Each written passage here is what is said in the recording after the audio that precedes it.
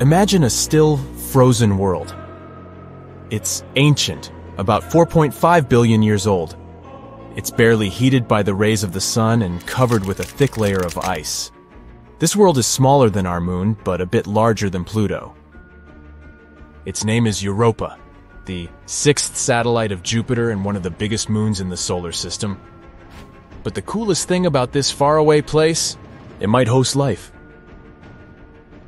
Astronomers consider Europa one of the most promising places in the solar system to search for new life forms. All because this moon has a huge saltwater ocean with a depth of 40 to 100 miles. Yes, it is hidden under a layer of ice that is estimated to be from 10 to 20 miles thick. But it is still potentially habitable. Astronomers claim that plumes of water erupt from cracks in the ice shell and release the contents of the moon's ocean into space.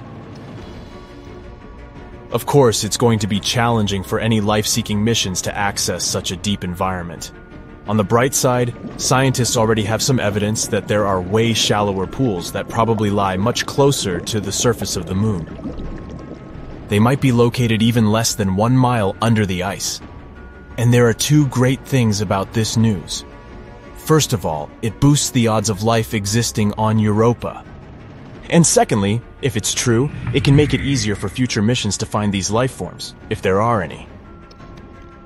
Interestingly, the new discovery about these shallow pools came about by sheer luck.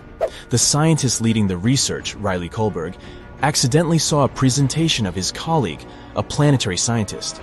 That scientist showed a picture of double ridges on the surface of Europa, and Kohlberg remembered that he had seen similar ridges on Earth. But while such formations are rare on our planet, they are way more numerous on Europa. The following studies suggested that the ridges on Jupiter's moon might be the result of a specific cycle, similar to that on Earth. In this cycle, liquid water freezes and then thaws inside an ice sheet, which is a rather high-pressure environment. This causes the sheet to move upward over and over again, creating a two-peaked structure. Or at least that's what happens on Earth. If the processes on Europa are similar, it can prove the presence of shallow waters on the satellite. Of course, the temperature, pressure, and chemistry are very different on Europa. And scientists don't know yet how the ice behaves there. That's why they can't understand how deep or large the water pockets are, or how long they need to refreeze. But what is more or less clear is that such under-ice environments on Europa are very likely to be protected from Jupiter's harsh radiation battering the satellite's surface, which in turn increases the chances of life existing on Europa. Now, can we get back to the fact that the ocean on Europa seems to be salty? Red streaks on the satellite's surface might have this color due to their chemical content. They're likely a frozen mixture of water and salts. This is quite unusual because such a composition doesn't match any known substance here on Earth. As for yellow spots on Europa's surface, those might be caused by the presence of sodium chloride. You know this substance as good old table salt. Scientists tried to recreate the conditions on Europa in a lab. They discovered that by combining water, table salt, freezing temperatures, and high pressure, they could get a new kind of solid crystal. This substance might exist both at the bottom of Europa's ocean and on the moon's surface. But besides this information, researchers are in the dark. Hopefully, we'll find the answers to some of these questions around 2030. That's when a mission called Europa Clipper, which is going to be launched by NASA, will probably reach Europa. The mission is going to have several close flybys and figure out if any form of life can exist on the moon. The European Space Agency's JUICE, which stands for the Jupiter Icy Moons Explorer, is going to visit Europa in the next couple of years too. But Europa isn't the only place in the solar system that might host or once hosted life. In 2003, Mars Express, a spacecraft launched by the European Space Agency, discovered methane in the atmosphere of Mars. On our planet, the biggest part of this gas in the atmosphere is produced by living creatures, for example by cattle digesting food. However, scientists think that methane was stable in the Martian atmosphere for about 300 years. And then, in 2006, the methane almost entirely vanished from the red planet, and it happened 600 times faster than researchers' models accounted for. The question, what or who generated the gas, and where did it go? Another Martian mystery is microbes that may be sleeping beneath the surface of Mars. There, they might have been protected from the harsh radiation coming from space for millions of years.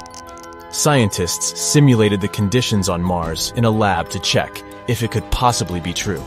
And they were amazed to find out that bacteria could easily survive in such conditions for 280 million years.